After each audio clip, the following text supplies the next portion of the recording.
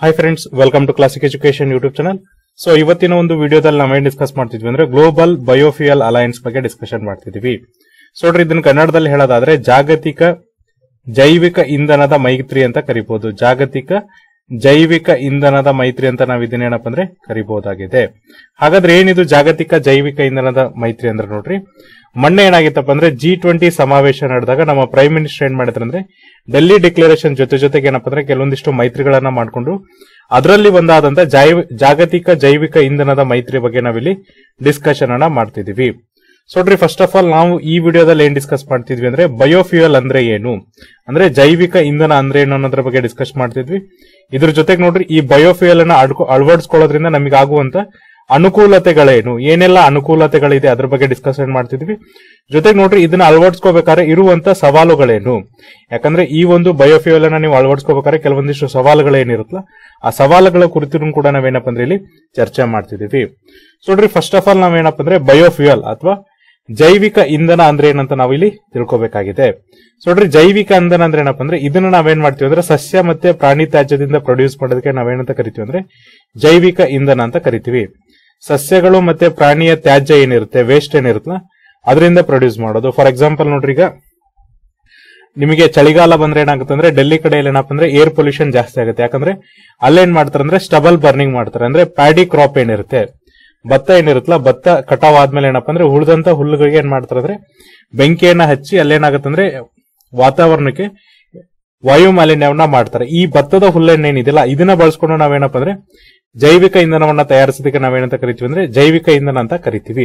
ಅಂದ್ರೆ ಭತ್ತದ ಹುಲ್ಲನ್ನ ಯೂಸ್ ಮಾಡ್ಕೊಂಡು, ವೇಸ್ಟ್ ಅನ್ನ ಯೂಸ್ ಮಾಡ್ಕೊಂಡು ನಾವೇನಪ್ಪ ಅಂದ್ರೆ ಜೈವಿಕ ಇಂಧನವನ್ನ ತಯಾರು ಮಾಡಬಹುದಾಗಿದೆ. ಹಾಗಾದ್ರೆ ಇದನ್ನ ಯಾವ್ಯಾವ್ದ್ರಿಂದನೂ ತಯಾರು ಮಾಡಬಹುದಪ್ಪ ಅಂದ್ರೆ ನೋಡ್ರಿ ಜೈವಿಕ ಇಂಧನವನ್ನ ನಾವೇನಪ್ಪ ಅಂದ್ರೆ ಕಾರ್ನ್ ಅಂದ್ರೆ ಏನಪ್ಪ ಅಂದ್ರೆ ಮೆಕ್ಕೆಜೋಳದಿಂದ ತಯಾರು ಮಾಡ್ತೀವಿ. ಸೊ ನೋಡ್ರಿ ಮೆಕ್ಕೆಜೋಳದಿಂದ ತಯಾರು ಮಾಡ್ತೀವಿ. ಜೊತೆಗೆ ಏನಪ್ಪ ಅಂದ್ರೆ ಶುಗರ್ ಕೇನ್ ಅಂದ್ರೆ ಕಬ್ಬಿನಿಂದ ತಯಾರು ಮಾಡ್ತೀವಿ.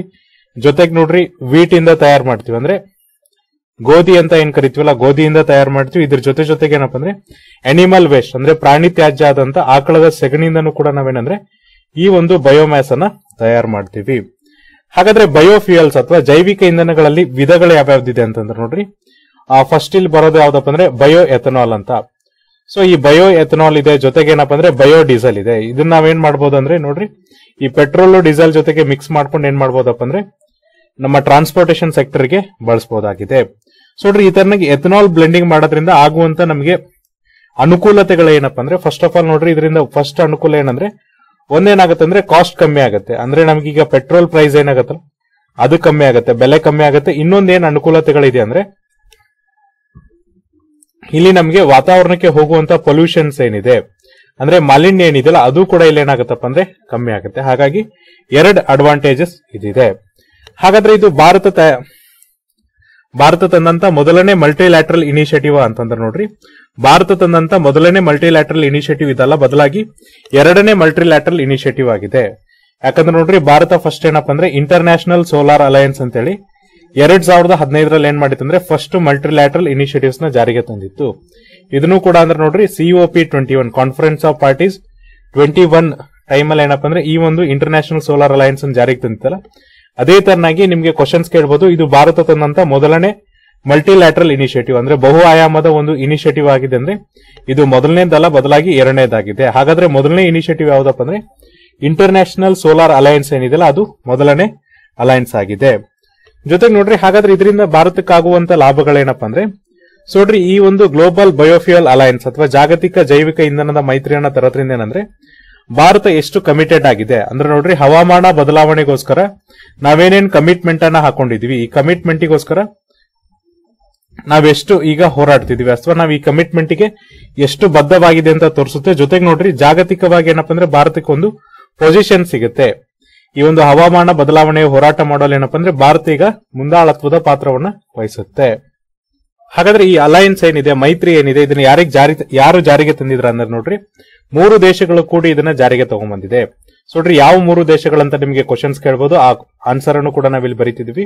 ಯಾವ 3 ದೇಶಗಳು ಕೂಡಿ ಇಲ್ಲಿ ಜಾರಿಗೆ ತಂದಿದೆ ಅಂದ್ರೆ ಮೊದಲನೇದು ಭಾರತ ಅಥವಾ ಇಂಡಿಯಾ, US ಮತ್ತೆ ಏನಪ್ಪ ಅಂದ್ರೆ ಬ್ರೆಜಿಲ್. ಈ 3 ದೇಶಗಳು ಒಟ್ಟಿಗೆ ಸೇರಿಸಿದ್ರೆ ನೋಡ್ರಿ ಜಾಗತಿಕವಾಗಿ ಏನ್ ಎಥನಾಲ್ ಪ್ರೊಡಕ್ಷನ್ ಆಗುತ್ತೆ ಅಥವಾ ಎಥನಾಲ್ ಉತ್ಪಾದನೆ ಆಗುತ್ತಲ್ಲ ಅದರಲ್ಲಿ 85% ಎಥನಾಲ್ ಉತ್ಪಾದನೆ ಏನಪ್ಪ ಅಂದ್ರೆ ಭಾರತ, US ಮತ್ತೆ ಬ್ರೆಜಿಲ್ ಇಂದ ಬರುತ್ತೆ. ಹಾಗಾಗಿ ಈ 3 ರಾಷ್ಟ್ರಗಳ ಸೇರಿ ಏನಪ್ಪಾ ಅಂದ್ರೆ ಈ ಒಂದು ಅಲಯನ್ಸ್ ನ ತೆಗ್ದಿದ್ದಾವೆ.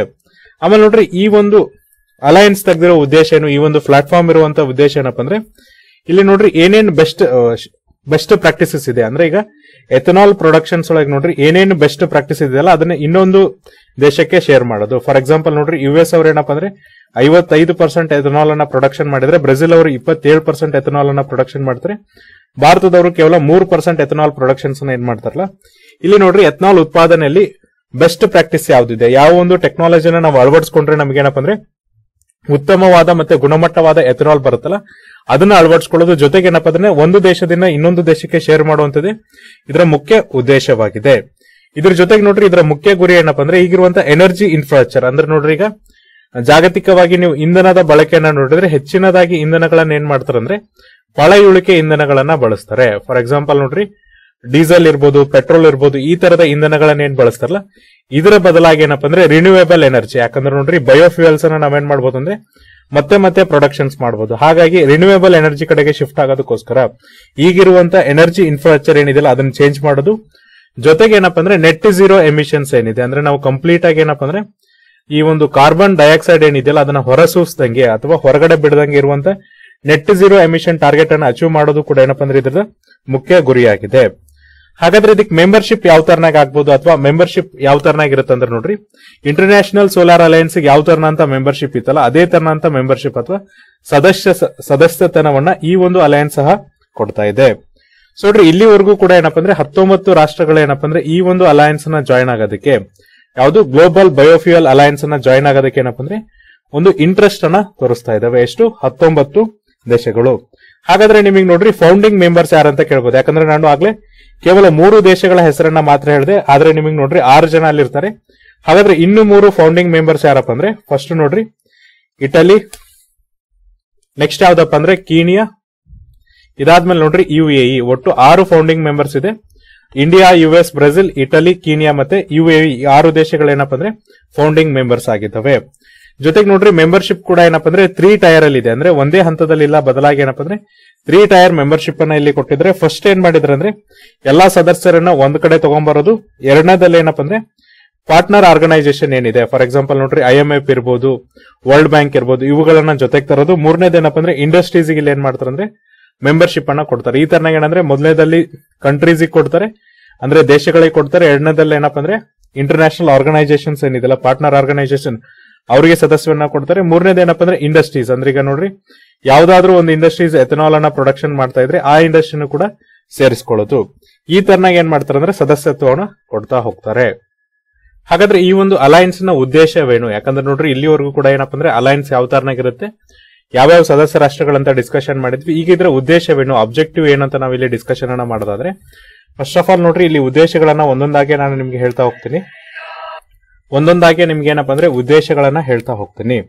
ಮೊದಲನೇ ಉದ್ದೇಶ ಏನಪ್ಪಾ ಅಂದ್ರೆ ಇಲ್ಲಿ ಅಂತಾರಾಷ್ಟ್ರೀಯವಾಗಿ ನೋಡ್ರಿ ಇಲ್ಲಿ ಏನಪ್ಪಾ ಅಂದ್ರೆ ಕೊಲಾಬರೇಷನ್ ಮಾಡೋದು, ಅಂದ್ರೆ ಒಬ್ರಿಗೊಬ್ರು ಸಹಮತದಿಂದ ಕೆಲಸ ಮಾಡೋದು. ಜೊತೆಗೆ ಏನಪ್ಪಾ ಅಂದ್ರೆ ಈ ಒಂದು ಸಹಕಾರವನ್ನ ಕೊಡೋದು ಅಥವಾ ಕೋಆಪರೇಷನ್ ಅನ್ನ ಕೊಡೋದು. ಯಾವುದಕ್ಕೋಸ್ಕರ ಕೋಆಪರೇಷನ್ ಕೊಡೋದಪ್ಪ ಅಂದ್ರೆ ಈ ಒಂದು ಬಯೋಫ್ಯೂಯಲ್ ಏನಿದೆ ಅಥವಾ ಜೈವಿಕ ಇಂಧನ ಏನಿದೆಲ್ಲ ಇದನ್ನ ಬಳಸೋದಕ್ಕೆ, ಇದನ್ನ ಯುಟಿಲೈಸೇಷನ್ ಮಾಡೋದಕ್ಕೆ ಏನಪ್ಪಾ ಅಂದ್ರೆ ಸಹಕಾರವನ್ನ ಕೊಡೋದು. ಎರಡನೇದು ಇಲ್ಲಿ ಏನು ಉದ್ದೇಶ ಇದೆಯಪ್ಪ ಅಂದ್ರೆ ಈ ಒಂದು ಬಯೋಫ್ಯೂಯಲ್ ಅನ್ನ ಬಳಸೋದಕ್ಕೋಸ್ಕರ ನೋಡ್ರಿ ನಿಮ್ಗೊಂದು ಮಾರುಕಟ್ಟೆ ಬೇಕಲ್ಲ. ಈಗ ನೋಡ್ರಿ ಭಾರತ, USA ಮತ್ತೆ ಬ್ರೆಜಿಲ್ ಹೆಚ್ಚೆಚ್ಚು ಜೈವಿಕ ಇಂಧನವನ್ನ ಉತ್ಪಾದನೆ ಮಾಡಿದ್ರೆ ಅದಕ್ಕೋಸ್ಕರ ಒಂದು ಮಾರುಕಟ್ಟೆ ಬೇಕಲ್ಲ. ಆ ಮಾರುಕಟ್ಟೆ ಏನಪ್ಪಾ ಅಂದ್ರೆ ಒಂದು ಸದೃಢವಾದಂತ ಮಾರುಕಟ್ಟೆ ಇಲ್ಲಿ ಏನ್ ಮಾಡೋದಂದ್ರೆ ಹುಟ್ಟಿ ಹಾಕೋದು. ಅಂದ್ರೆ ಈ ಒಂದು ಜೈವಿಕ ಇಂಧನ ಮಾರಾಟ ಮಾಡೋದಕ್ಕೋಸ್ಕರ ನೋಡ್ರಿ ಒಂದು ಸದೃಢವಾದಂತ ಮಾರುಕಟ್ಟೆಯನ್ನು ಇಲ್ಲಿ ತಯಾರು ಮಾಡೋದು. ಜೊತೆಗೆ ಏನಪ್ಪಾ ಅಂದ್ರೆ ಇಲ್ಲಿ ಜಾಗತಿಕವಾಗಿ ಜೈವಿಕ ಇಂಧನವನ್ನು ಮಾರಾಟ ಮಾಡೋದಕ್ಕೆ ಅನುಕೂಲವನ್ನ ಮಾಡಿಕೊಡೋದು ಎರಡನೇ ಮುಖ್ಯ ಉದ್ದೇಶವಾಗಿದೆ. ಮೂರನೇದೇನಪ್ಪ ಅಂದ್ರೆ ನಾವು ಈ ಒಂದು ಜೈವಿಕ ಇಂಧನ ಏನಿದೆಯಲ್ಲ ಅದನ್ನೇನಪ್ಪ ಅಂದ್ರೆ ಸುಸ್ಥಿರವಾಗಿ ಟ್ರಾನ್ಸ್ಪೋರ್ಟೇಷನ್ ಸೆಕ್ಟರ್ ಅಲ್ಲಿ ಬಳಸ್ತಾ ಹೋಗೋದು. ಸೊ ನೋಡ್ರಿ ಈಗ ಸಸ್ಟೈನೇಬಲ್ ಡೆವಲಪ್ಮೆಂಟ್ ಅಂತ ಏನ್ ಕರಿತೀವಲ್ಲ ಆ ತರನಾಗ ಏನಪ್ಪಾ ಅಂದ್ರೆ ಸುಸ್ಥಿರವಾಗಿ ಏನ್ ಮಾಡೋದಂದ್ರೆ ಜೈವಿಕ ಇಂಧನವನ್ನ ನಾವೆಲ್ಲಿ ಬಳಸೋದಂದ್ರೆ ಸಾರಿಗೆ ಒಂದು ಇಲಾಖೆಯಲ್ಲಿ ಅಥವಾ ಸಾರಿಗೆಯಲ್ಲಿ ಏನ್ ಮಾಡ್ತಾ ಹೋಗೋದಂದ್ರೆ ಬಳಸ್ತಾ ಹೋಗೋದು. ಸೊ ನಾಲ್ಕನೇದು ಏನಪ್ಪಾ ಅಂದ್ರೆ ಕೆಲವೊಂದಿಷ್ಟು ಯೋಜನೆಗಳನ್ನ ಅಥವಾ ಪಾಲಿಸೀಸ್ ಅನ್ನ ಕೈಗೆತ್ಕೊಳ್ಳೋದು. ಈ ಒಂದು ಯೋಜನೆಗಳ ಮೂಲಕ ಏನಪ್ಪಾ ಅಂದ್ರೆ ಹೆಚ್ಚೆಚ್ಚು ನಾವೇನ್ ಮಾಡೋದಂದ್ರೆ ನಮ್ಮ ದೇಶಗಳಲ್ಲಿ ಮತ್ತೆ ಬೇರೆ ದೇಶಗಳಲ್ಲೂ ಕೂಡ ಏನಪ್ಪಾ ಅಂದ್ರೆ ಈ ಜೈವಿಕ ಇಂಧನವನ್ನ ಬಳಸೋದಕ್ಕೆ ನಾವೇನಪ್ಪ ಅಂದ್ರೆ ಅನುಕೂಲವನ್ನ ಮಾಡ್ಕೊಡೋದು. ಆ ದೇಶಗಳಲ್ಲೂ ಕೂಡ ನೋಡ್ರಿ ಹೆಚ್ಚೆಚ್ಚು ನಾವೇನಪ್ಪ ಅಂದ್ರೆ ಜೈವಿಕ ಇಂಧನಗಳನ್ನೇ ಬಳಸಬೇಕು. ಆ ತರನಾಗಿ ಏನಪ್ಪಾ ಅಂದ್ರೆ ಯೋಜನೆಗಳನ್ನ ನಾವು ಇಲ್ಲಿ ಫಾರ್ಮ್ ಮಾಡ್ತಾ ಹೋಗೋದು. ಇದ್ರ ಜೊತೆಗೆ ನೋಡ್ರಿ ಯಾವೆಲ್ಲ ಅನುಷ್ಠಾನಕ್ಕೆ ಬಂದಿದ್ದೇವೆ ಅಂದ್ರೆ ಈಗ ಆಲ್ರೆಡಿ ಏನಪ್ಪಾ ಅಂದ್ರೆ ನಾನು ಆಗ್ಲೇ ಹೇಳಿದೆ. ಸೊ ನೋಡ್ರಿ USA ಏನ್ ಮಾಡುತ್ತೆ ಅಂದ್ರೆ 55% ಬಯೋಫ್ಯೂಯಲ್ ಅನ್ನ ಪ್ರೊಡಕ್ಷನ್ ಮಾಡುತ್ತೆ, ಜೈವಿಕ ಇಂಧನವನ್ನ 55% ಮಾಡುತ್ತೆ. ಬ್ರೆಜಿಲ್ 27%, ಭಾರತ 3% ಏನ್ ಮಾಡತ್ತಲ್ಲ. ಭಾರತದವ್ರು ಏನ್ ಮಾಡತ್ತಂದ್ರೆ ಬೆಸ್ಟ್ ಎಥನಾಲ್ ಪ್ರೊಡಕ್ಷನ್ ಟೆಕ್ನಾಲಜಿ ಯಾವ್ದಿದೆ ಅದು it may be from USA ಅಥವಾ ಬ್ರೆಜಿಲ್ ಇರ್ಬೋದು. ಅಂದ್ರೆ ಅದು USA ದಿಂದ ಆದ್ರೂ ಆಗಿರ್ಬೋದು, ಬ್ರೆಜಿಲ್ ಇಂದ ಆದ್ರೂ ಆಗಿರ್ಬೋದು. ಯಾವ್ದು ನಮಗೆ ಒಳ್ಳೇದ್ ಅನ್ಸುತ್ತಲ್ಲ ಆ ಒಂದು ಪ್ರಾಕ್ಟೀಸಸ್ ಅನ್ನ ನಾವೇನಪ್ಪ ಅಂದ್ರೆ ಬಾರೋ ಮಾಡ್ಕೊಳ್ಳೋದು, ಜೊತೆಗೆ ಏನಪ್ಪ ಅಂದ್ರೆ ಅದನ್ನ ಅಡಾಪ್ಟ್ ಮಾಡ್ಕೊಳ್ಳೋದು. ಈಗ US ಅಲ್ಲಿರುವಂತ ತಂತ್ರಜ್ಞಾನ ಸುಲಭವಾಗಿತ್ತು, ಮತ್ತೆ ಹೆಚ್ಚಿನದಾಗಿ ನಮ್ಗೆ ಏನಪ್ಪ ಅಂದ್ರೆ ಈ ಜೈವಿಕ ಇಂಧನವನ್ನ ಕೊಡ್ತಾ ಇತ್ತು. ಅಂದ್ರೆ ನಾವು ಪ್ರೊಡಕ್ಷನ್ ಮಾಡೋದಕ್ಕಿಂತ ಉತ್ಪಾದನೆ ಮಾಡೋದಕ್ಕಿಂತ ನೋಡ್ರಿ ಈ ಒಂದು ತಂತ್ರಜ್ಞಾನದಲ್ಲಿ ಉತ್ಪಾದನೆ ಮಾಡಿದ್ರೆ ನಮಗೆ ಹೆಚ್ಚಿನ ಜೈವಿಕ ಇಂಧನವನ್ನ ಸಿಗ್ತಾ ಇದ್ರೆ ಆ ಒಂದು ತಂತ್ರಜ್ಞಾನವನ್ನ ನಾವಿಲ್ಲಿ ಬಳಸ್ತಾ ಹೋಗೋದು. ಹಾಗಾದ್ರೆ ಈ ಗ್ಲೋಬಲ್ ಬಯೋಫ್ಯೂಯಲ್ ಅಲೈನ್ಸ್ ಅನ್ನ ಮಾಡೋದ್ರಿಂದ ನೋಡ್ರಿ ಭಾರತಕ್ಕಾಗುವಂತ ಅನುಕೂಲತೆಗಳೇನು ಅಥವಾ ಭಾರತಕ್ಕೆ ಇದು ಯಾಕೆ ಇಷ್ಟು ಮಹತ್ವಕಾರಿಯಾಗಿದೆ ಅಂತ ನಾವು ಡಿಸ್ಕಷನ್ ಅನ್ನ ಮಾಡೋದಾದ್ರೆ ಫಸ್ಟ್ ನೋಡ್ರಿ ನಮ್ಗೆ ಏನಾಗುತ್ತೆ ಇಲ್ಲಿ ಈ ಟೆಕ್ನಾಲಜಿ ಟ್ರಾನ್ಸ್ಫರ್ ಆಗುತ್ತೆ. ಅಂದ್ರೆ ಭಾರತಕ್ಕೆ ನೋಡ್ರಿ ಹೆಚ್ಚಿನ ತಂತ್ರಜ್ಞಾನ ಬರುತ್ತೆ ಅಂತ ಹೇಳ್ತಿದ್ದಾರೆ. ಸೊ ಯಾವ ತರನಾಗಿ ಇಲ್ಲಿ ಟೆಕ್ನಾಲಜಿ ಟ್ರಾನ್ಸ್ಫರ್ ಆಗುತ್ತಪ್ಪ ಅಂದ್ರೆ ನೋಡ್ರಿ ಗ್ಲೋಬಲ್ ಬಯೋಫ್ಯೂಯಲ್ ಅಲೈನ್ಸ್ ಮೂಲಕ ಏನಪ್ಪ ಅಂದ್ರೆ ಜಗತ್ತಿನಲ್ಲಿ ಉತ್ತಮವಾಗಿರುವಂತ ತಂತ್ರಜ್ಞಾನ ಮತ್ತೆ ಏನಪ್ಪ ಅಂದ್ರೆ ಈ ಒಂದು net zero emissions ಮಾಡಕ್ಕಿರುವಂತ climate change ಇರುವಂತ ಫಂಡ್ ಏನಿರುತ್ತಲ್ಲ ಅದೇನಾಗುತ್ತೆ ಅಂದ್ರೆ ಗ್ಲೋಬಲ್ ಬಯೋಫ್ಯೂಯಲ್ ಅಲೈನ್ಸ್ ಮೂಲಕ ಏನಪ್ಪ ಅಂದ್ರೆ ಭಾರತಕ್ಕೆ ಬರುತ್ತೆ. ಇದರಿಂದ ಭಾರತ ಏನ್ ಮಾಡ್ಬೋದು ಅಂದ್ರೆ ನಮ್ಮ ದೇಶದಲ್ಲಿರುವಂತಹ ಎಥನಾಲ್ ಪ್ರೊಡಕ್ಷನ್ಸ್ ನ ಜಾಸ್ತಿ ಮಾಡ್ಕೋಬಹುದು. ಅದೇ ತರ ನೋಡ್ರಿ ನಾವ್ ಏನ್ ಮಾಡ್ಬೋದಪ್ಪ ಅಂದ್ರೆ ಹೆಚ್ಚು ಫಾಸ್ಟ್ ಆಗಿ ಇನ್ನು ಯಾವ್ದನ್ನ ಡೆವಲಪ್ ಮಾಡ್ಬೋದಪ್ಪ ಅಂದ್ರೆ ಕಾಂಪ್ರೆಸ್ಡ್ ಬಯೋಗ್ಯಾಸ್ ಸೆಕ್ಟರ್ ಏನಿದೆಯಲ್ಲ ಅದನ್ನ ಕೂಡ ಡೆವಲಪ್ ಮಾಡಬಹುದು. ಇದ್ರ ಜೊತೆಗೆ ಏನಪ್ಪ ಅಂದ್ರೆ ಥರ್ಡ್ ಎಥನಾಲ್ ಪ್ರೊಡಕ್ಷನ್ಸ್ ಅಂದ್ರೆ ಈಗ ನೋಡ್ರಿ ನಾವೇನೀಗ ಫಸ್ಟ್ ಗ್ರೇಡ್ ಅನ್ನ ಎಥನಾಲ್ ಪ್ರೊಡಕ್ಷನ್ಸ್ ಮಾಡ್ತಾ ಇದೀವಲ್ಲ ಅದೇ ತರ ನಾವೇನ್ ಮಾಡ್ಬೋದು ಅಂದ್ರೆ ಥರ್ಡ್ ಜನರೇಷನ್ ಎಥನಾಲ್ ಪ್ರೊಡಕ್ಷನ್ಸ್ ಕೂಡ ನಾವಿಲ್ಲಿ ಮಾಡಬಹುದಾಗಿದೆ. ಅಂದ್ರೆ ಹೆಚ್ಚು ನಮ್ಗೆ ಏನಾಗುತ್ತೆ ಅಂದ್ರೆ ಹಣ ಮತ್ತೆ ಏನಪ್ಪ ಅಂದ್ರೆ ತಂತ್ರಜ್ಞಾನ ಈ ಗ್ಲೋಬಲ್ ಬಯೋಫ್ಯೂಯಲ್ ಅಲೈನ್ಸ್ ಮೂಲಕ ಭಾರತಕ್ಕೆ ಬರೋದ್ರಿಂದ ನಾವೇನಪ್ಪ ಅಂದ್ರೆ ಮೊದಲನೇದಾಗಿ ಬದಲಾಗಿ ನಾವೇನಪ್ಪ ಅಂದ್ರೆ ಥರ್ಡ್ ಜನರೇಷನ್ಸ್ ಏನ್ ಮಾಡಬಹುದು ಅಂದ್ರೆ ಎಥನಾಲ್ ಪ್ರೊಡಕ್ಷನ್ಸ್ ನ ಇಲ್ಲಿ ಮಾಡಬಹುದಾಗಿದೆ. ಈಗ ನಾವು ಕೇವಲ ಫಸ್ಟ್ ಜನರೇಷನ್ ಮಾಡ್ತಾ ಇದೀವಿ, ಅದ್ರ ಬದಲಾಗಿ ಥರ್ಡ್ ಜನರೇಷನ್ಸ್ ಮಾಡಬಹುದಾಗಿದೆ. ಅದೇ ತರ ನೋಡ್ರಿ ಎರಡನೇ ಅನುಕೂಲತೆ ಏನಿದೆಪ್ಪ ಅಂದ್ರೆ ನಮ್ಮ ಬ್ಲೆಂಡಿಂಗ್ ಪ್ರಪೋರ್ಷನ್ಸ್ ನ ಜಾಸ್ತಿ ಮಾಡಬಹುದು. ಅಂದ್ರೆ ಬ್ಲೆಂಡಿಂಗ್ ಪ್ರಪೋರ್ಷನ್ಸ್ ಯಾವ ತರನಾಗಪ್ಪ ಅಂದ್ರೆ ಎಥನಾಲ್ ಬ್ಲೆಂಡಿಂಗ್ ಪ್ರಪೋರ್ಷನ್ಸ್ ಏನಿದೆಲ್ಲ ಅದನ್ನ ಜಾಸ್ತಿ ಮಾಡಬಹುದು. ಈಗ ಭಾರತ ನೋಡ್ರಿ E10 ಬ್ಲೆಂಡಿಂಗ್ ಪ್ರಪೋರ್ಷನ್ಸ್ ನ ಯೂಸ್ ಮಾಡುತ್ತೆ. ಇಲ್ಲಿ E10 ಅಂದ್ರೆ ಏನಪ್ಪ ಅಂದ್ರೆ ಎಥನಾಲ್ ಅನ್ನ ಏನ್ ಮಾಡೋದಪ್ಪ ಅಂದ್ರೆ 10% ಬ್ಲೆಂಡ್ ಮಾಡಿದ್ರೆ ಪೆಟ್ರೋಲ್ ಅನ್ನ 90% ಬ್ಲೆಂಡ್ ಮಾಡೋದು. ಅದೇ ನೋಡ್ರಿ ನಾವು ಏನ್ ಮಾಡ್ಬೇಕಂತ ಮಾಡಿದ್ವಿ ಅಂದ್ರೆ ಇನ್ನೂ ಒಂದು target ಹಾಕೊಂಡಿದ್ವಿ, E20 target ಹಾಕೊಂಡಿದ್ವಿ. E20 target ಅಂದ್ರೆ ಇಲ್ಲಿ ಎಥನಾಲ್ ಪರ್ಸೆಂಟೇಜ್ ಎಷ್ಟಿರುತ್ತಪ್ಪ ಅಂದ್ರೆ 20% ಎಥನಾಲ್ ಇರುತ್ತೆ, 80% ಏನಿರುತ್ತೆ ಅಂದ್ರೆ ಪೆಟ್ರೋಲ್ ಇರುತ್ತೆ. ಈ ಟಾರ್ಗೆಟ್ ಅನ್ನು ಕೂಡ ನಾವೇನಂದ್ರೆ 2025ರಿಂದ 26ಕ್ಕೆ ಅಚೀವ್ ಮಾಡ್ಬೇಕಂತ ಹಾಕಿದೀವಿ.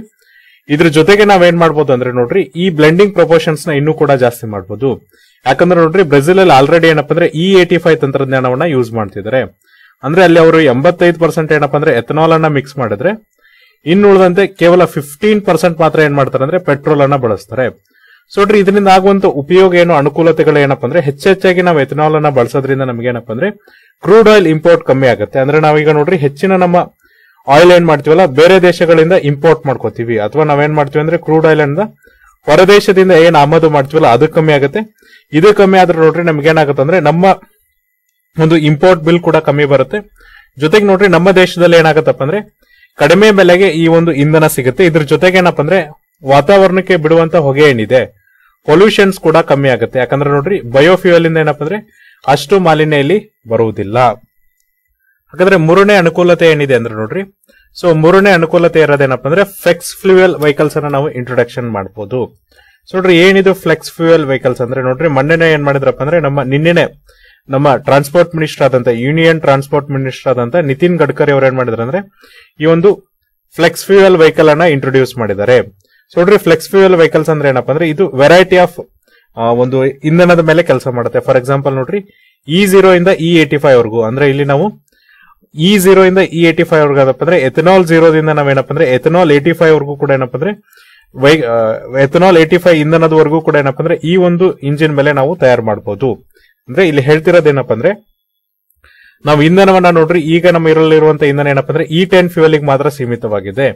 ಇನ್ ಕೇಸ್ ನೀವಿರುವಂತ ಈಗಿರುವಂತ ಇಂಜಿನ್ ಗಳನ್ನ ತೆಗೆದುಕೊಂಡು ಅಥವಾ ಗಾಡಿಗಳನ್ನ ತೆಗೆದುಕೊಂಡು ಅದಕ್ಕೆ E20 ಫ್ಯೂಯಲ್ ಹಾಕಿದ್ರೆ ಎಥನಾಲ್ 20 ಫ್ಯೂಯಲ್ ಅನ್ನ ಹಾಕಿದ್ರೆ ಅಲ್ಲಿ ನಿಮ್ಗೆ ಏನಾಗುತ್ತೆ ಅಂದ್ರೆ ಎಂಜಿನ್ ಕರೆಕ್ಟ್ ಆಗಿ ಕೆಲಸ ಮಾಡಲ್ಲ. ಜೊತೆಗೆ ಏನಾಗತ್ತಪ್ಪ ಅಂದ್ರೆ ಅಲ್ಲಿರುವಂತ ಎಫಿಷಿಯನ್ಸಿ ಕೂಡ ಕಮ್ಮಿ ಆಗುತ್ತೆ. ಆದ್ರೆ ನೋಡ್ರಿ ಫ್ಲೆಕ್ಸ್ ಫ್ಯೂಯಲ್ ವೆಹಿಕಲ್ ಅಲ್ಲಿ ನೀವ್ ಏನ್ ಮಾಡ್ಬೋದಪ್ಪ ಅಂದ್ರೆ ವೆರೈಟಿ ಆಫ್ ಇಂಧನಗಳನ್ನ ಯೂಸ್ ಮಾಡಬಹುದು.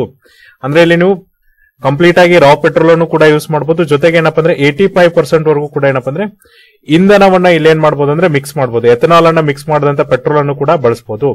ಇದರಿಂದ ಏನಪ್ಪಾ ಅಂದ್ರೆ ಸಾರಿಗೆಯಲ್ಲಿ ಯಾವುದೇ ತರನಂತ ತೊಂದರೆಗಳಾಗಲ್ಲ. ಫಾರ್ ಎಕ್ಸಾಂಪಲ್ ನೋಡ್ರಿ, ಈಗಿರುವಂತ ನಮ್ಮ ವೆಹಿಕಲ್ಸ್ ಏನ್ ಮಾಡುತ್ತಂದ್ರೆ ಕೇವಲ E10 ಅನ್ನ ಮಾತ್ರ ಬಳಸುತ್ತೆ. E20 ಬೇಕಂದ್ರೆ ಮತ್ತೆ ನಾವೇನಪ್ಪ ಅಂದ್ರೆ E20 ಗೆ ಬೇಕಾದಂತ ಇಂಜಿನ್ ಗಳನ್ನ ನಾವಿಲ್ಲಿ ರೆಡಿ ಮಾಡ್ಬೇಕಾಗತ್ತೆ. ಅದ್ರ ಬದಲಾಗಿ ಏನಪ್ಪಾ ಅಂದ್ರೆ ನಾವು ಫ್ಲೆಕ್ಸ್ ಫ್ಯೂಯಲ್ ಅನ್ನ ತೆಗೆದುಕೊಂಡ್ಬಂದ್ರೆ ಮುಂಬರುವ ದಿನಗಳಲ್ಲಿ ನೋಡ್ರಿ ನಾವು 100% ಎಥನಾಲ್ ಮೇಲೂ ಕೂಡ ರನ್ ಮಾಡುವಂತ ಸಾಧ್ಯತೆ ಇರುತ್ತೆ. ಆ ತರನಾಗಿ ಏನಪ್ಪಾ ಅಂದ್ರೆ ಫ್ಲೆಕ್ಸ್ ಫ್ಯೂಯಲ್ ವೆಹಿಕಲ್ಸ್ ಅನ್ನ ನಾವಿಲ್ಲಿ ಏನ್ ಮಾಡ್ಬೋದು ಅಂದ್ರೆ ತಯಾರು ಮಾಡಬಹುದು. ಇದರಿಂದ ನಮ್ಗೆ ಏನಾಗುತ್ತೆ ಅಂದ್ರೆ ನೋಡ್ರಿ ಆಯಿಲ್ ಇಂಪೋರ್ಟ್ ಕಡಿಮೆ ಆಗ್ತಾ ಹೋಗುತ್ತೆ. ಯಾಕಂದ್ರೆ ಈಗ ನಾವು E10 ಇಂದ E20 ಗೆ, E20 ಇಂದ E50, E60, E70, E85 ವರೆಗೂ ಅಚೀವ್ ಮಾಡೋದ್ರಿಂದ ನೋಡ್ರಿ ನಮಗೆ ಈ ಇಂಧನವನ್ನ ನಾವೇನ್ ಇಂಪೋರ್ಟ್ ಮಾಡ್ತೀವಿ ಅಥವಾ ಕಚ್ಚಾ ತೈಲವನ್ನ ನಾವೇನ್ ಇಲ್ಲಿ ಆಮದು ಮಾಡ್ಕೋತೀವಲ್ಲ, ಕಚ್ಚಾ ತೈಲ ಆಮದು ಪ್ರಮಾಣ ಏನಪ್ಪಾ ಅಂದ್ರೆ ತುಂಬಾ ಕಡಿಮೆ ಆಗುತ್ತೆ. ಇದರಿಂದ ನಮ್ಮ ಆರ್ಥಿಕತೆಗೆ ಏನಪ್ಪಾ ಅಂದ್ರೆ ಹೆಚ್ಚಿನ ಹೊಡೆತ ಬೀಳುತ್ತೆ. ಯಾಕಂದ್ರೆ ನೋಡ್ರಿ ಕಚ್ಚಾ ತೈಲದ ದಿಂದನೇ ನಮ್ಗೆ ಏನಪ್ಪಾ ಅಂದ್ರೆ ಆಮದು ಜಾಸ್ತಿ ಆಗ್ತಾ ಇದೆಯಲ್ಲ, ಅದನ್ನ ಒಂದು ಹೊರೆನ ನಾವ್ ಏನ್ ಮಾಡ್ಬೋದು ಅಂದ್ರೆ ಕಡಿಮೆ ಮಾಡಬಹುದಾಗಿದೆ. ಇದ್ರ ಜೊತೆಗೆ ನೋಡ್ರಿ 4ನೇದು ಇರೋದೇನಪ್ಪ ಅಂದ್ರೆ ನಾವು ಬಯೋಫ್ಯೂಯಲ್ ಅನ್ನ ಏನ್ ಮಾಡ್ಬೋದು ಅಂದ್ರೆ ಎಕ್ಸ್ಪೋರ್ಟ್ ಮಾಡಬಹುದು.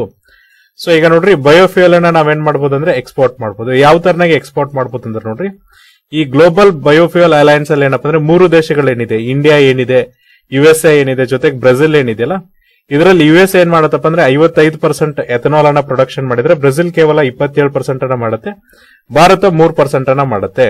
ಸೊ ನೋಡ್ರಿ ನಾವು ಈ ಅಲಯನ್ಸ್ ಮೂಲಕ ಏನ್ ಮಾಡ್ಬೋದಪ್ಪ ಅಂದ್ರೆ ಹೆಚ್ಚೆಚ್ಚು ಎಥನಾಲ್ ಅನ್ನ ಉತ್ಪಾದನೆ ಮಾಡಿ ಅದನ್ನ ನಾವೇನ್ ಮಾಡ್ಬೋದು ಅಂದ್ರೆ ರಫ್ತು ಮಾಡಬಹುದು. ಈಗ ನೋಡ್ರಿ ನಾವು ತೈಲವನ್ನ ಆಮದು ಮಾಡ್ಕೋತಿದೀವಿ ಅಂದ್ರೆ ಕಚ್ಚಾ ತೈಲವನ್ನ ಏನು ಆಮದು ಮಾಡ್ಕೋತೀವಲ್ಲ, ಅದ್ರ ಬದಲಾಗಿ ನಾವೇನ್ ಮಾಡ್ಬೋದಪ್ಪ ಅಂದ್ರೆ ರಫ್ತು ಮಾಡುವಂತ ಸಾಧ್ಯತೆಗಳು ಕೂಡ ಜಾಸ್ತಿ ಇರುತ್ತೆ. ಇದ್ರ ಜೊತೆಗೆ ನೋಡ್ರಿ ನಾವೇನಾಗ್ಬೋದಪ್ಪ ಅಂದ್ರೆ ಈ ಒಂದು ಇಂಧನದ ಸ್ವಾಯತ್ತತೆಯನ್ನ ಹೊಂದಬಹುದು. ಅಂದ್ರೆ ನೋಡ್ರಿ ಈಗ ಭಾರತ ಏನಾಗಿದೆ ಅಂದ್ರೆ ಇಂಧನದಲ್ಲಿ ಸೆಲ್ಫ್ ಡಿಪೆಂಡ್ ಆಗಿಲ್ಲ, ಬದಲಾಗಿ ನಾವೇನಪ್ಪ ಅಂದ್ರೆ ಸೆಲ್ಫ್ ಇಂಡಿಪೆಂಡೆಂಟ್ ಆಗಿಲ್ಲ, ಬದಲಾಗಿ ನಾವು ಡಿಪೆಂಡೆಂಟ್ ಆಗಿದ್ದೀವಿ. ಸೊ ನೋಡ್ರಿ ನಮ್ಗೆ ಇಂಧನ ಬೇಕಂದ್ರೆ ನಾವೇನಂದ್ರೆ ಹೊರದೇಶಗಳಿಂದ, ಈಗ ರಷ್ಯಾ ಯುಕ್ರೇನ್ ವಾರ್ ಆದ್ಮೇಲೆ ನಾವು ನೋಡ್ರಿ ರಷ್ಯಾದಿಂದ ಏನಪ್ಪಾ ಅಂದ್ರೆ ಹೆಚ್ಚೆಚ್ಚು ಕಚ್ಚಾ ತೈಲವನ್ನ ಏನ್ ತರಿಸ್ಕೊತಿದ್ವಲ್ಲ, ಇದರ ಬದಲಾಗಿ ನಾವೇನಪ್ಪ ಅಂದ್ರೆ ಆತ್ಮನಿರ್ಭರತೆನ ಹೊಂದಬಹುದು. ಯಾಕಂದ್ರೆ ನಮ್ಮ ದೇಶದಲ್ಲಿರುವಂತ ರೈತರಿಂದ ಬೆಳೆದಂತ ಬೆಳೆಗಳಿಂದ ನಾವೇನ್ ಮಾಡಬಹುದಪ್ಪ ಅಂದ್ರೆ ಎಥನಾಲ್ ಪ್ರೊಡಕ್ಷನ್ಸ್ ಮಾಡೋದ್ರಿಂದ ನಾವೇನಪ್ಪ ಅಂದ್ರೆ ಇಂಧನದಲ್ಲಿ ಸ್ವಾಯತ್ತತೆನ ಅಥವಾ ಸ್ವಾವಲಂಬತೆಯನ್ನ ಹೊಂದಬಹುದು. ಇದ್ರ ಜೊತೆಗೆ ನೋಡ್ರಿ ಎಥನಾಲ್ ಪ್ರೊಡಕ್ಷನ್ ಜಾಸ್ತಿ ಆದ್ರಲ್ಲಿ ಏನಾಗತ್ತಪ್ಪ ಅಂದ್ರೆ ಪ್ಲಾಂಟ್ಸ್ ಜಾಸ್ತಿ ಆಗಬೇಕು. ಅದರಿಂದ ನಮ್ಮ ಯುವಕರಿಗೆ ಏನಾಗತ್ತಪ್ಪ ಅಂದ್ರೆ ಎಂಪ್ಲಾಯ್ಮೆಂಟ್ ಕೂಡ ಜಾಸ್ತಿ ಆಗುತ್ತೆ. ಅಂದ್ರೆ ಯುವಕರಿಗೆ ಉದ್ಯೋಗದ ಅವಕಾಶಗಳು ಕೂಡ ಇಲ್ಲಿ ಏನಾಗುತ್ತೆ ಅಂದ್ರೆ ಜಾಸ್ತಿ ಆಗ್ತಾ ಹೋಗುತ್ತೆ. ಯಾಕಂದ್ರೆ ಒಂದು ಪ್ಲಾಂಟ್ ಆದ್ರೆ ಅಲ್ಲಿ ಪ್ಲಾಂಟ್ ಅಲ್ಲಿ ಕೆಲಸ ಮಾಡಕ್ಕೆ ವರ್ಕರ್ಸ್ ಬೇಕು, ಆ ವರ್ಕರ್ಸ್ ಕೋ ವರ್ಕರ್ಸ್ ಬೇಕು. ಈ ತರನಾಗಿ ಏನಪ್ಪಾ ಅಂದ್ರೆ ಉದ್ಯೋಗ ಅವಕಾಶಗಳು ಕೂಡ ಜಾಸ್ತಿ ಆಗ್ತಾ ಹೋಗುತ್ತೆ. ಇದ್ರ ಜೊತೆಗೆ ನೋಡ್ರಿ ಇನ್ನೂ ಒಂದು ಅಡ್ವಾಂಟೇಜ್ ಏನಪ್ಪಾ ಅಂದ್ರೆ ರೈತರ ಆದಾಯವನ್ನ ಜಾಸ್ತಿ ಮಾಡಬಹುದು. ಯಾವ ತರನಾಗಿ ರೈತರ ಆದಾಯವನ್ನ ಜಾಸ್ತಿ ಮಾಡಬಹುದು ಅಂದ್ರೆ ನೋಡ್ರಿ ಈಗ ನಾನು ಆಗ್ಲೇ ಹೇಳಿದೆ ಎಥನಾಲ್ ಅನ್ನ ನಾವೇನ ಮಾಡಬಹುದಪ್ಪ ಅಂದ್ರೆ ಕಾರ್ನ್ ಇಂದ ಪ್ರೊಡ್ಯೂಸ್ ಮಾಡಬಹುದು. ಜೊತೆಗೆ ನೋಡ್ರಿ ಶುಗರ್ ಕೇನ್ ಅಂದ್ರೆ ನಾವೇನು ಈಗ ಕಬ್ಬು ಅಂತ ಕರಿತೀವಲ್ಲ, ಕಬ್ಬಿನಿಂದ ತಯಾರು ಮಾಡಬಹುದು. ಜೊತೆಗೆ ಏನಪ್ಪಾ ಅಂದ್ರೆ ವೀಟ್ ಇಂದ ತಯಾರು ಮಾಡಬಹುದು. ಸೊ ನೋಡ್ರಿ ನಾರ್ತ್ ಇಂಡಿಯಾದಲ್ಲಿ ಏನಪ್ಪಾ ಅಂದ್ರೆ ಪ್ರತಿ ವಿಂಟರ್ಗೂ ಕೂಡ ಏನ್ ಮಾಡ್ತಾರೆ ಅಂದ್ರೆ ಈ ಒಂದು ಪ್ಯಾಡಿ ಕ್ರಾಪ್ ಏನಿರ್ತಲ್ಲ ಅದನ್ನ ಬರ್ನ್ ಮಾಡ್ತಾರೆ. ಅದ್ರ ಬದಲಾಗಿ ನಾವೇನಪ್ಪ ಅಂದ್ರೆ ಎಥನಾಲ್ ಪ್ರೊಡಕ್ಷನ್ಸ್ ಕೊಟ್ರೆ ಅಲ್ಲಿ ನಮಗೆ ವಾಯು ಮಾಲಿನ್ಯ ಕಮ್ಮಿ ಆಗುತ್ತೆ. ಜೊತೆಗೆ ನೋಡ್ರಿ ನಮ್ಮ ದೇಶದಲ್ಲಿ ಏನಪ್ಪಾ ಅಂದ್ರೆ ಎಕ್ಸೆಸ್ ಶುಗರ್ ಇದೆ. ಅಂದ್ರೆ ನಾವೀಗ ಆಲ್ರೆಡಿ ಏನಪ್ಪಾ ಅಂದ್ರೆ ನಮಗೆ ಎಷ್ಟು ಬೇಕಲ್ಲ ಅದಕ್ಕಿಂತ ಹೆಚ್ಚಿನ ಶುಗರ್ ಅನ್ನ ಉತ್ಪಾದನೆ ಮಾಡಿದೀವಿ. ಸೊ ನೋಡ್ರಿ ನಿಮಗೆ ಗೊತ್ತು ಉತ್ಪಾದನೆ ಮತ್ತೆ ಏನಪ್ಪಾ ಅಂದ್ರೆ ಈ ಡಿಮ್ಯಾಂಡ್ ಅಂಡ್ ಸಪ್ಲೈ ಅನ್ನ ನೋಡಿದಾಗ, so demand and supply curve ಅನ್ನ ನೀವು ನೋಡಿದಾಗ ನೋಡ್ರಿ ಇಲ್ಲಿ ಏನಾಗುತ್ತೆ ಅಂದ್ರೆ ಡಿಮ್ಯಾಂಡ್ ಕಮ್ಮಿ ಆಗ್ತಾ ಹೋಗುತ್ತೆ, ಸಪ್ಲೈ ಜಾಸ್ತಿ ಆಗ್ತಾ ಹೋಗುತ್ತೆ. ಅವಾಗ ಏನಾಗುತ್ತಪ್ಪ ಅಂದ್ರೆ ಪ್ರೈಸ್ ಕೂಡ ಜಾಸ್ತಿ ಆಗ್ತಾ ಹೋಗುತ್ತೆ. ಸೊ ನೋಡ್ರಿ ಡಿಮ್ಯಾಂಡ್ ಅಂಡ್ ಸಪ್ಲೈ ಕರ್ವ್ ಅನ್ನ ನೀವು ನೋಡಿದಾಗ, ಸೊ ಇದು ಡಿಮ್ಯಾಂಡ್ ಮತ್ತೆ ಇದು ಸಪ್ಲೈ ಸೈಡ್ ಅನ್ನ ಹಿಡಿದ್ರೆ ಈಗ ನೋಡ್ರಿ ನಮ್ಮ ದೇಶದಲ್ಲಿ ಏನಾಗಿದೆ ಅಂದ್ರೆ ಶುಗರ್ ಕೇನ್ ಅಥವಾ ಕಬ್ಬಿನ ಸಪ್ಲೈ ಜಾಸ್ತಿ ಆಗಿದೆ, ಅಂದ್ರೆ ಸಕ್ಕರೆ ಸಪ್ಲೈ ಜಾಸ್ತಿ ಆಗಿದೆ. ಇದರಿಂದ ಸಕ್ಕರೆಗಿರುವಂತ ಡಿಮ್ಯಾಂಡ್ ಕಮ್ಮಿ ಆಗಿದೆ. ಸೊ ನೋಡ್ರಿ ಡಿಮ್ಯಾಂಡ್ ಕಮ್ಮಿ ಆದ್ರೆ ಪ್ರೈಸ್ ಕೂಡ ಕಮ್ಮಿ ಆಗುತ್ತೆ. ಹಾಗಾಗಿ ನಾವು ಎಥನಾಲ್ ಪ್ರೊಡಕ್ಷನ್ಸ್ ನ ಶುಗರ್ ಕೇನ್ ಇಂದ ಮಾಡೋದ್ರಿಂದ ನೋಡ್ರಿ ಇಲ್ಲಿ ಶುಗರ್ ಕೇನ್ ಗಿರುವಂತ ಕಬ್ಬಿಗಿರುವಂತ ಡಿಮ್ಯಾಂಡ್ ಜಾಸ್ತಿ ಆಗುತ್ತಾ ಹೋಗುತ್ತೆ. ಸೊ ಡಿಮ್ಯಾಂಡ್ ಜಾಸ್ತಿ ಆದಂಗೆ ಹೋದಂಗೆ ಏನಾಗತ್ತಪ್ಪ ಅಂದ್ರೆ ಪ್ರೈಸ್ ಕೂಡ ಜಾಸ್ತಿ ಆಗ್ತಾ ಹೋಗುತ್ತೆ. ಇದರಿಂದ ನೋಡ್ರಿ ರೈತರ ಆದಾಯ ಏನಿದೆಯಲ್ಲ ಅದು ಕೂಡ ಜಾಸ್ತಿ ಆಗ್ತಾ ಹೋಗುತ್ತೆ. ಹಾಗಾದ್ರೆ ಇಲ್ಲಿರುವಂತ ಸಮಸ್ಯೆಗಳೇನು? ಯಾಕಂದ್ರೆ ಇಷ್ಟೆಲ್ಲ ಅಡ್ವಾಂಟೇಜಸ್ ಹೇಳಿದ್ರೆ ಅನಾನುಕೂಲತೆಗಳನ್ನು ಕೂಡ ಇರಬೇಕಲ್ಲ. ಹಾಗಾದ್ರೆ ಇರುವಂತ ಸಮಸ್ಯೆಗಳೇನು, ಅನಾನುಕೂಲತೆಗಳೇನಂತ ಒಂದೊಂದೇ ನೋಡ್ತಾ ಹೋದ್ರೆ, ಸೊ ನೋಡ್ರಿ ಫಸ್ಟ್ ನಾವು ಸಮಸ್ಯೆಗಳ ಕಡೆ ಬಗೆಹರಿಸ್ತಾ ಹೋಗೋಣ. ಸೊ ಮೊದಲನೇ ಸಮಸ್ಯೆ ನಮಗೆ ಇಲ್ಲಿ ಏನಾಗಿದೆ ಅಂದ್ರೆ ಟ್ರಾನ್ಸ್ಫರ್ ಆಫ್ ಟೆಕ್ನಾಲಜಿ. ಸೊ ನೋಡ್ರಿ ತಂತ್ರಜ್ಞಾನವನ್ನ ಒಂದು ದೇಶದಿಂದ ಇನ್ನೊಂದು ದೇಶಕ್ಕೆ ನಾವೇನ್ ಟ್ರಾನ್ಸ್ಫರ್ ಮಾಡ್ತೀವಿ ಅಂತೀವಲ್ಲ ಅದೇ ನಮಗೆ ದೊಡ್ಡ ಸವಾಲಾಗಿದೆ. ಯಾಕಂದ್ರೆ ನೋಡ್ರಿ USA ಏನಿದೆ, ಅಮೆರಿಕ ಏನಪ್ಪಾ ಅಂದ್ರೆ ಯಾವಾಗಲೂ ಅವರ ದೇಶದ ತಂತ್ರಜ್ಞಾನವನ್ನ ಕೊಡಬೇಕಾದ್ರೆ ಅವರು ಹೆಸಿಟೆಂಟ್ ಇರ್ತಾರೆ, ಅಂದ್ರೆ ಅವ್ರ ದೇಶದ ತಂತ್ರಜ್ಞಾನವನ್ನ ಶೇರ್ ಮಾಡಕ್ಕೆ ಅವರು ಹೆಚ್ಚು ಇಷ್ಟಪಡುವುದಿಲ್ಲ. ಹಾಗಾಗಿ ನೋಡ್ರಿ USA ಏನ್ ಮಾಡುತ್ತಂದ್ರೆ ಈ ಟೆಕ್ನಾಲಜಿ ಸೀಕ್ರೆಸಿನ ಮೇಂಟೈನ್ ಮಾಡೋದ್ರಿಂದ ಇವರು ಟೆಕ್ನಾಲಜಿನ ಏನಪ್ಪಾ ಅಂದ್ರೆ ಬೇರೆ ದೇಶಗಳ ಜೊತೆಗೆ ಶೇರ್ ಮಾಡದೇ ಇರಬಹುದು. ಇದರಿಂದ ಇದರ ಉದ್ದೇಶ ಏನಿದೆ, ಆಬ್ಜೆಕ್ಟಿವ್ ಏನಿದೆಯಲ್ಲ ಅದೇ ಏನಾಗುತ್ತಂದ್ರೆ ಸಂಪೂರ್ಣವಾಗಿ ಹಾಳಾಗ್ತಾ ಹೋಗುತ್ತೆ. ಆಮೇಲೆ ಎರಡನೇದಿರುವಂತ ಸಮಸ್ಯೆ ಏನಪ್ಪಾ ಅಂದ್ರೆ ಜಿಯೋ ಪೊಲಿಟಿಕಲ್ ಕಂಟೆನ್ಷನ್. ಸೊ ನೋಡ್ರಿ ಏನು ಜಿಯೋ ಪೊಲಿಟಿಕಲ್ ಕಂಟೆನ್ಷನ್ ಅಪ್ಪ ಅಂದ್ರೆ ಕಂಟೆನ್ಸೇಷನ್ ಅಂದ್ರೆ ನೋಡ್ರಿ ಈಗ ಈ ಒಂದು ಗ್ಲೋಬಲ್ ಬಯೋಫ್ಯೂಯಲ್ ಅಲೈನ್ಸ್ ಏನಿದೆಯಲ್ಲ ಇದೇನಪ್ಪ ಅಂದ್ರೆ ವೆಸ್ಟರ್ನ್ ಅಲೈನ್ಸ್ ಆಗಿದೆ. ಯಾಕಂದ್ರೆ ನೋಡ್ರಿ ಇದರಲ್ಲಿ USA ಇದೆ, ಬ್ರೆಜಿಲ್ ಇದೆ, ಆಮೇಲೆ ಏನಪ್ಪಾ ಅಂದ್ರೆ ವೆಸ್ಟರ್ನ್ ಕಂಟ್ರಿ ಜಾಸ್ತಿ ಪಾರ್ಟಿಸಿಪೇಷನ್ ಮಾಡೋದ್ರಿಂದ ನೋಡ್ರಿ ಇಲ್ಲಿ ಏನಾಗುತ್ತೆ ಅಂದ್ರೆ ಇದ್ರ ವಿರುದ್ಧವಾಗಿ ಏನಪ್ಪಾ ಅಂದ್ರೆ ಇದು ಆಂಟಿ ಚೈನಾ ಮತ್ತೆ ಆಂಟಿ ರಷ್ಯಾ ಅಲೈನ್ಸ್ ಆಗಿದೆ. ಅಂದ್ರೆ ಚೈನಾ ಮತ್ತೆ ರಷ್ಯಾ ವಿರುದ್ಧವಾಗಿ ಇದೇನಪ್ಪ ಅಂದ್ರೆ ಕೆಲಸ ಮಾಡ್ತಾ ಹೋಗುತ್ತೆ. ಸೊ ಈಗ ಚೈನಾ ಮತ್ತೆ ರಷ್ಯಾವನ್ನ ನೋಡಿದಾಗ ನೋಡ್ರಿ ರಷ್ಯಾ ಏನಪ್ಪಾ ಅಂದ್ರೆ ಅತಿ ಹೆಚ್ಚು ಆಯಿಲ್ ಪ್ರೊಡಕ್ಷನ್ ಮಾಡುತ್ತೆ, ಅಂದ್ರೆ ಅತಿ ಹೆಚ್ಚು ಇಂಧನವನ್ನ ಉತ್ಪಾದನೆಯನ್ನ ಮಾಡುತ್ತೆ. ಜೊತೆಗೆ ಚೈನಾ ಏನಪ್ಪಾ ಅಂದ್ರೆ ಅತಿ ಹೆಚ್ಚು ಇಂಧನವನ್ನ ಕನ್ಸಂಪ್ಷನ್ ಮಾಡ್ತಾ ಹೋಗುತ್ತೆ. ಬಹಳಷ್ಟು ದೇಶಗಳು ನೋಡ್ರಿ ಈ ಗ್ಲೋಬಲ್ ಬಯೋಫ್ಯೂಯಲ್ ಅಲೈನ್ಸ್ ಅಲ್ಲಿ ಏನಿದಾವಲ್ಲ ಆ ದೇಶಗಳು ಏನ್ ಮಾಡಿದಾವಪ್ಪ ಅಂದ್ರೆ ಚೈನಾದಿಂದ ಸಾಲವನ್ನ ತೆಗೆದುಕೊಂಡಿದ್ದಾವೆ. ಸೊ ನೋಡ್ರಿ ಚೈನಾದಿಂದ ಅವ್ರು ಏನ್ ಮಾಡಿದಾರೆ ಅಂದ್ರೆ ಸಾಲವನ್ನ ಅಥವಾ ಅವರಿಂದ ಏನ್ ಮಾಡಿದಾರಪ್ಪ ಅಂದ್ರೆ ಲೋನ್ ಅನ್ನ ತೆಗೆದುಕೊಂಡಿದ್ದಾರೆ. ಹಾಗಾಗಿ ನೋಡ್ರಿ ಚೈನಾ ಈಗ ಮತ್ತೆ ಲೋನ್ ಅನ್ನ ಕೇಳಿದ್ರೆ ಅವ್ರೇನಾಗ್ತಾರೆ ಅಂದ್ರೆ ಆಲ್ಮೋಸ್ಟ್ ಡೆಪ್ಟ್ ಟ್ರ್ಯಾಪ್ ಆಗುವಂತ ಚಾನ್ಸಸ್ ಇರುತ್ತೆ. ಯಾಕಂದ್ರೆ ನೋಡ್ರಿ ಜಾಗತಿಕವಾಗಿ ಏನಿದೆ ಅಂದ್ರೆ ರಿಸೆಷನ್ ಇರೋದ್ರಿಂದ, ಹೆಚ್ಚು ಪ್ರೊಡಕ್ಟಿವಿಟಿ ಇಲ್ಲದೆ ಇರೋದ್ರಿಂದ, ಉತ್ಪಾದಕತೆ ಇಲ್ಲದೆ ಇರೋದ್ರಿಂದ ಬಹಳಷ್ಟು ದೇಶಗಳು ನೋಡ್ರಿ ಚೈನಾದ ಈ ಒಂದು ಸಾಲದ ಸುಳಿಯಲ್ಲಿ ಡೆಪ್ಟ್ ಟ್ರ್ಯಾಪ್ ಆಗುವಂತ ಸಂಭಾವನೆ ಇರುತ್ತೆ. ಹಾಗಾಗಿ ನೋಡ್ರಿ ಇದು ಜಿಯೋ ಪೊಲಿಟಿಕಲ್ ಕಂಟೆನ್ಷನ್ ಆಗಿ ಕಾಣುತ್ತೆ. ಅಂದ್ರೆ ಚೈನಾ ಏನಾದ್ರೂ ಇದು ಆಂಟಿ ಚೈನಾ ಒಂದು ಇನಿಷಿಯೇಟಿವ್ಸ್ ಆಗಿದೆ ಅಂತ ಇಟ್ಕೊಂಡು ಎಲ್ಲಾ ದೇಶಗಳು ಸಾಲ ಮರುಪಾವತಿ ಮಾಡಿ ಅಂತ ಕೇಳಿದಾಗ ಅವ್ರಿಗೆ ಮರುಪಾವತಿ ಮಾಡದಾದಾಗ ನೋಡ್ರಿ ಈ ಒಂದು ಸಮಸ್ಯೆಯಲ್ಲಿ ಎದುರಾಗ್ತಾ ಹೋಗುತ್ತೆ. ಮೂರನೇದೇನಪ್ಪ ಅಂದ್ರೆ ಫಂಡಿಂಗ್ ಮೆಕ್ಯಾನಿಸಮ್.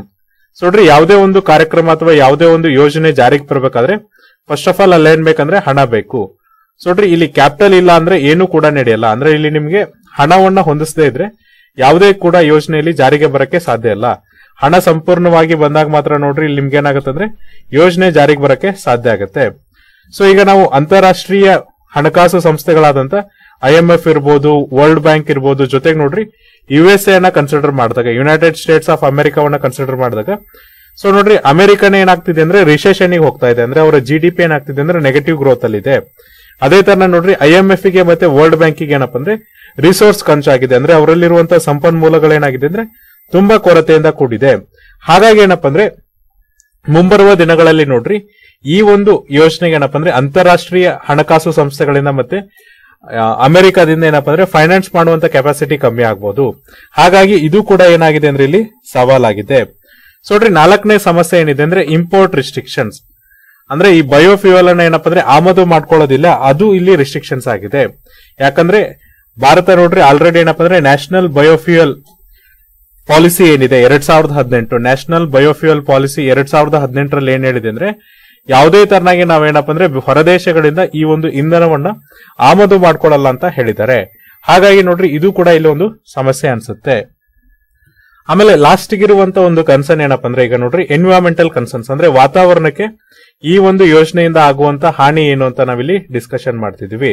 ಯಾವ ತರನಾಗಿ ಹಾನಿ ಆಗುತ್ತೆ ಅಂದ್ರೆ ನೋಡ್ರಿ ನಾವು 1 ಲೀಟರ್ ಎಥನಾಲ್ ಅನ್ನ ಪ್ರೊಡಕ್ಷನ್ ಮಾಡ್ಬೇಕಂದ್ರೆ ನೋಡ್ರಿ ಒಂದೇ 1 ಲೀಟರ್ ಎಥನಾಲ್ ಅನ್ನ ಪ್ರೊಡಕ್ಷನ್ಸ್ ಮಾಡ್ಬೇಕಾದ್ರೆ ಎಷ್ಟು ನೀರನ್ನ ಬಳಕೆ ಮಾಡ್ತೀವಪ್ಪ ಅಂದ್ರೆ 2560 ಲೀಟರ್ ನೀರನ್ನ ಇಲ್ಲಿ ಬಳಕೆ ಮಾಡ್ತಾ ಹೋಗ್ತೀವಿ.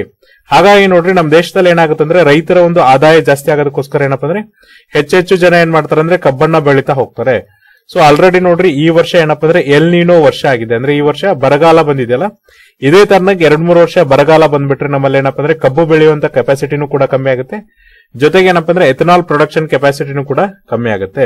ಇದ್ರ ಜೊತೆಗೆ ನೋಡ್ರಿ ರೈತರ ಆದಾಯ ಜಾಸ್ತಿ ಆಗುತ್ತೆ ಅಂತ ಹೇಳಿ ಏನಪ್ಪ ಅಂದ್ರೆ ಕೆಲವೊಂದಿಷ್ಟು ರೈತರು ಏನ್ ಮಾಡ್ಬೋದು ಅಂದ್ರೆ ಕಬ್ಬು ಬೆಳೆಯೋದಕ್ಕೋಸ್ಕರ ನೋಡ್ರಿ ಹೆಚ್ಚು ಏನ್ ಮಾಡ್ತಾರೆ ಅಂದ್ರೆ ಗ್ರೌಂಡ್ ವಾಟರ್ ಮೇಲೆ ಅಂದ್ರೆ ಅಂತರ್ಜಲದ ಮೇಲೆ ಹೆಚ್ಚಿನ ನಿರ್ಭರತೆನ ಹೊಂದಬಹುದು. ಇದರಿಂದ ಏನಪ್ಪ ಅಂದ್ರೆ ಗ್ರೌಂಡ್ ವಾಟರ್ ಟೇಬಲ್ ಆಲ್ರೆಡಿ ಡಿಪ್ಲೀಷನ್ಸ್ ಏನಿದೆಲ್ಲ ಅದು ಕಂಪ್ಲೀಟ್ ಏನಾಗಬಹುದು ಅಂದ್ರೆ 0 ಆಗುವಂತ ಕೂಡ ಚಾನ್ಸಸ್ ಇರುತ್ತೆ. ಹಾಗಾಗಿ ನೋಡ್ರಿ 1 ಲೀಟರ್ ನಾವು ಎಥನಾಲ್ ಅನ್ನ ಪ್ರೊಡಕ್ಷನ್ಸ್ ಮಾಡ್ಬೇಕಾದ್ರೆ 2560 ಲೀಟರ್ ಅಷ್ಟು ಏನಪ್ಪ ಅಂದ್ರೆ ನೀರನ್ನ ಬಳಸಬೇಕಾಗತ್ತೆ. ರೈತರಿಗೇನು ಆದಾಯ ಆಗುತ್ತೆ, ಬಟ್ ರೈತರು ಏನಪ್ಪ ಅಂದ್ರೆ ಇದರಿಂದ ನಮಗೆ ಇಷ್ಟು ಆದಾಯ ಬರುತ್ತೆ ಅಂತ ಹೇಳಿ ಅವರು ಬೆಳೆಯೋದಕ್ಕೋಸ್ಕರ ಅಲ್ಟರ್ನೇಟಿವ್ ಫಾರ್ಮಿಂಗ್ ಅನ್ನ ಸ್ಟಾರ್ಟ್ ಮಾಡಕ್ ಹೋದ್ರೆ ಅಂದ್ರೆ ಬೇರೆ ಬೆಳೆಗಳನ್ನ ಬಿಟ್ಟು ಕಬ್ಬನ್ನ ಬೆಳೆಯಕ್ ಹೋದ್ರೆ ನೋಡ್ರಿ ಅಲ್ಲಿರುವಂತ ಗ್ರೌಂಡ್ ವಾಟರ್ ಏನಿದೆಯಲ್ಲ ಅಥವಾ ಅಂತರ್ಜಲ ಏನಾಗುತ್ತೆ ಅಂದ್ರೆ ಕಮ್ಮಿ ಆಗುತ್ತೆ. ಇನ್ನೂ ಒಂದು ಸವಾಲ್ ಇರೋದಂದ್ರೆ ನೋಡ್ರಿ ಈ ಒಂದು ಯೋಜನೆಯನ್ನ ತರೋದ್ರಿಂದ ನೋಡ್ರಿ ನಮಗೆ ಫುಡ್ ಡೈವರ್ಸಿಫಿಕೇಶನ್ಸ್ ಕಮ್ಮಿ ಆಗ್ಬಹುದು. ಅಂದ್ರೆ ರೈತರು ಏನ್ ಮಾಡ್ಬೋದಪ್ಪ ಅಂದ್ರೆ ಕಮರ್ಷಿಯಲ್ ಆಗಿ ಒಂದೇ ತರನ ಅಂತ ಬೆಳೆಗಳನ್ನ ಬರೀಬಹುದು. ಈಗ ನಾವೇನ್ ಮಾಡ್ತಿದ್ವಿ ಅಂದ್ರೆ ಬೇರೆ ಬೇರೆ ಬೆಳೆಗಳನ್ನ ಬೆಳೆಯೋದಕ್ಕೆ ಏನು ಒಂದು ಉತ್ತೇಜನವನ್ನ ಕೊಡ್ತಿದ್ವಲ್ಲ, ಆ ಉತ್ತೇಜನವನ್ನ ಬಿಟ್ಟು ರೈತರು ಏನ್ ಮಾಡ್ಬೋದಪ್ಪ ಅಂದ್ರೆ ಒಂದೇ ತರನಂತ ಬೆಳೆ, ಫಾರ್ ಎಕ್ಸಾಂಪಲ್ ನೋಡ್ರಿ, ಗ್ರೀನ್ ರೆವಲ್ಯೂಷನ್ಸ್ ಅನ್ನ ತೆಗೆದುಕೊಂಡಾಗ, ಹಸಿರು ಕ್ರಾಂತಿ ತೆಗೆದುಕೊಂಡಾಗ ನೋಡ್ರಿ, ರೈತರಿಗೆ ಪ್ರೊಕ್ಯೂರ್ಮೆಂಟ್ ಪ್ರೈಸ್ ಅಲ್ಲಿ ನಾವೇನಪ್ಪ ಅಂದ್ರೆ ದವಸ ಧಾನ್ಯಗಳನ್ನ ತೆಗೆದುಕೊಳ್ತೀವಿ ಅಂತ ಹೇಳಿ ಎಲ್ಲರೂ ಕೂಡ ಒಂದೇ ತರನಂತ ಬೆಳೆಗಳನ್ನ ಏನ್ ಬೆಳೆದ್ರಲ್ಲ, ಅದೇ ತರನಾಗಿ ಏನಪ್ಪ ಅಂದ್ರೆ ಇಲ್ಲಿ ಹೆಚ್ಚಿನ ಆದಾಯ ಸಿಗುತ್ತೆ ಅಂತ ಹೇಳಿ ರೈತರು ಏನ್ ಮಾಡ್ಬೋದಪ್ಪ ಅಂದ್ರೆ ನಮಗೆ ಒಂದೇ ತರನಂತ ಬೆಳೆಗಳನ್ನ ಬೆಳಿಬಹುದು. ಇದರಿಂದ ನಮ್ಮ ದೇಶದಲ್ಲಿ ಕಾಪ್ ಡೈವರ್ಸಿಫಿಕೇಶನ್ಸ್ ಆಗಲ್ಲ. ಹಾಗಾಗಿ ನೋಡ್ರಿ ನಾವು ಆಹಾರ ಉತ್ಪಾದನೆಯಲ್ಲಿ ನಿರ್ಭರತೆನ ಹೊಂದಕ್ಕಾಗಲ್ಲ. ಈಗೂ ಕೂಡ ನೋಡ್ರಿ ಕೆಲವೊಂದಿಷ್ಟು ಸೆಕ್ಟರ್ಸ್ ಅಲ್ಲಿ ನಾವು ಆಹಾರ ಉತ್ಪಾದನೆಯಲ್ಲಿ ನಿರ್ಭರತೆನ ಹೊಂದಿಲ್ಲ. ಫಾರ್ ಎಕ್ಸಾಂಪಲ್ ನೋಡ್ರಿ, ಈ ಒಂದು ಸನ್ಫ್ಲವರ್ ಆಯಿಲ್ ಇರ್ಬೋದು, ಅಡಿಗೆ ಎಣ್ಣೆ ಇರ್ಬೋದು, ಅದನ್ನ ಆಲ್ಮೋಸ್ಟ್ ನಾವೇನ್ ಮಾಡ್ತೀವಿ ಅಂದ್ರೆ ಹೊರದೇಶಗಳಿಂದ ಏನು ಆಮದು ಮಾಡ್ಕೋತೀವಲ್ಲ, ಅದಿನ್ನೂ ಕೂಡ ಹೆಚ್ಚಿಗೆ ಆಗ್ತಾ ಹೋಗುತ್ತೆ ಹೊರತು ಕಡಿಮೆ ಆಗಲ್ಲ. ಸೊ ನೋಡ್ರಿ, ಒಂದು ಸಣ್ಣ ಮಿಸ್ಟೇಕ್ ಆಗಿತ್ತು. ಏನಪ್ಪಾ ಅಂದ್ರೆ ಆಗ್ಲೇ ನಾನು ಜಸ್ಟ್ ಫೌಂಡಿಂಗ್ ಮೆಂಬರ್ಸ್ ಇರುತ್ತೆ. ಈಗ ನೋಡ್ರಿ ಅಲಯನ್ಸ್ ಅಲ್ಲಿ ಏನಪ್ಪಾ ಅಂದ್ರೆ ಗ್ಲೋಬಲ್ ಬಯೋಫ್ಯೂಯಲ್ ಅಲಯನ್ಸ್ ಅಲ್ಲಿ ಏನಪ್ಪಾ ಅಂದ್ರೆ ಮೆಂಬರ್ಸ್ ಯಾರಿದ್ದಾರೆ, ಇನಿಷಿಯೇಟಿಂಗ್ ಮೆಂಬರ್ಸ್ ಯಾರಿದ್ದಾರೆ ಅನ್ನೋದನ್ನ ನಾನು ಇಲ್ಲಿ ಹೇಳ್ತಾ ಇದ್ದೀನಿ. ಸೊ ನೋಡ್ರಿ, ಒಟ್ಟು 9 ಜನ ಏನಪ್ಪಾ ಅಂದ್ರೆ ಇನಿಷಿಯೇಟಿಂಗ್ ಮೆಂಬರ್ಸ್ ಇದ್ದಾರೆ. ಫಸ್ಟ್ ಬಂದು ಇಂಡಿಯಾ, ಅದಾದ್ಮೇಲೆ ನೋಡ್ರಿ US ಬರುತ್ತೆ, ಆಮೇಲೆ ಬ್ರೆಜಿಲ್, ಆಮೇಲೆ ಅರ್ಜೆಂಟೇನಿಯಾ, ಆಮೇಲೆ ಬಾಂಗ್ಲಾದೇಶ, ಇದಾದ್ಮೇಲೆ ಸೌತ್ ಆಫ್ರಿಕಾ, ನೆಕ್ಸ್ಟ್ ಏನಪ್ಪಾ ಅಂದ್ರೆ UAE, ಯುನೈಟೆಡ್ ಅರಬ್ ಎಮಿರೇಟ್ಸ್, ಅದಾದ್ಮೇಲೆ ಮಾರಿಷಿಯಸ್ ಮತ್ತೆ ಇಟಲಿ. ಇದೆಷ್ಟು 9 ದೇಶಗಳೇನಪ್ಪ ಅಂದ್ರೆ ಈ ಒಂದು ಜಾಗತಿಕ ಜೈವಿಕ ಇಂಧನದ ಮೈತ್ರಿ ಏನಿದೆಯಲ್ಲ ಇದರ ಇನಿಷಿಯೇಟಿಂಗ್ ಮೆಂಬರ್ಸ್ ಆಗಿದೆ. ಸೊ ನೋಡ್ರಿ, ಮೊದ್ಲು ಹೇಳಿದ್ ನಾನೇನಪ್ಪ ಅಂದ್ರೆ ಫೌಂಡಿಂಗ್ ಮೆಂಬರ್ಸ್ ಬಗ್ಗೆ ಹೇಳಿದ್ದು. ಇದು ಇನಿಷಿಯೇಟಿಂಗ್ ಅಂದ್ರೆ ಈ ಒಂದು ಅಲಯನ್ಸ್ ಅನ್ನ ಕರೆದಾಗ ಎಷ್ಟು ಜನ ಸದಸ್ಯರು ಬಂದಿದ್ರು ಅಂತ ಹೇಳಿ.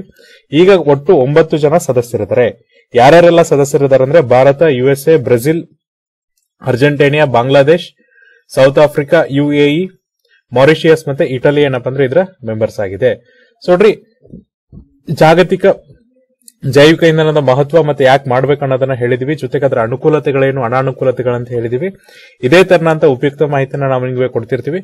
ಅಲ್ಲಿವರೆಗೂ ನೋಡ್ತಾ ಇರಿ classic education YouTube channel. Thank you.